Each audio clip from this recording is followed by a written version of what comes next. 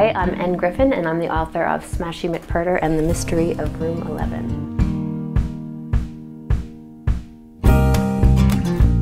I have such a clear memory of that. I couldn't wait to go to school because it was actually a poem. I had a poem in my head, and somehow I thought I had to wait till I got to school to have it committed to paper. And the poem was called Winter Fun. So that was my earliest memory. Like the first day of kindergarten, I wrote out the poem that I had been saving from when I was supposed to write things, which was in my mind kindergarten. It went like this.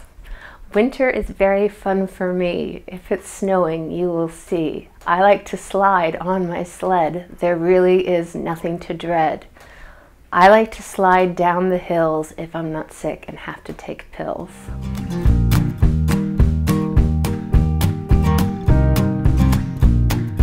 My favorite part of the book is just being with those characters. I just completely enjoyed that class of children and their teacher, and it was a sunny time of writing for me, which is not always the way writing is for me.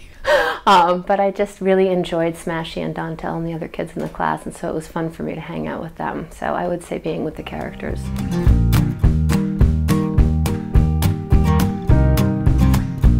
I think a kid who likes thinking, who likes words, who likes like funny books.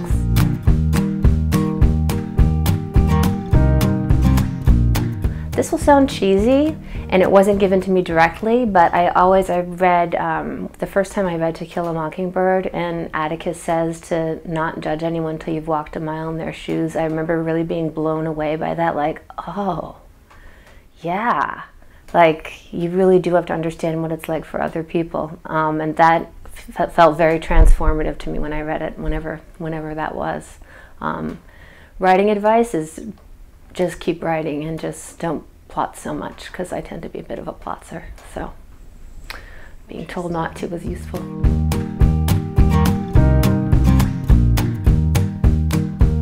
Well, I think I was happy with my first book, which was a YA, that anyone responded at all. Do you know what I mean? Because I had that feeling, and I still have it to some degree. I'm always afraid someone's going to feel made to read my book, like I'm selling Tupperware, and I made you come to my house, and you have to buy Tupperware at my house, and you have to read my book. So I just have, I don't know, I feel weird. But so getting notes from actual teenagers who had read the book meant a lot to me, just to feel like it had worked for them in some way, or helped them in some way, or they had enjoyed it. Just was very moving to me to feel that they hadn't been forced to read it and it all went okay. I would want to fly. I cannot think of anything more fun than flying, and I am so envious of birds, and I think it would be great.